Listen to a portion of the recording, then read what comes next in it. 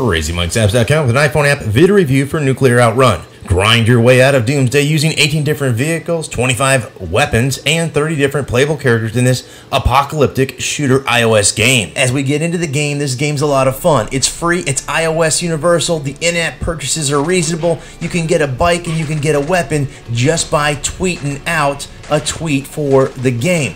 Pretty cool. Now the way this plays is you start out each level with a mission, you're trying to outrun the nuclear explosion, there's some physics based on moving the vehicle that you're in, and you have a number of weapons. My vehicle got tore up by the zombies and specifically those nasty missiles, so I didn't die from the explosion, I died from the zombies. You can see the graphics in the background portray a really depressed city.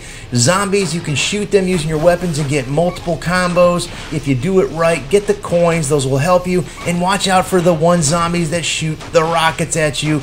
They're the ones that take you out. The balloons provide you drops, and along the way you're gonna rescue a variety of characters. Each of the characters gives you a little bit of a different bonus when you use them as your driver. Again, a bunch of vehicles to drive. You can play the free web version as well. Just Google it, Nuclear Outrun. You can find it on the web. Fun game, free, iOS universal. Check it out. Until next time, Crazy Mike saying see ya.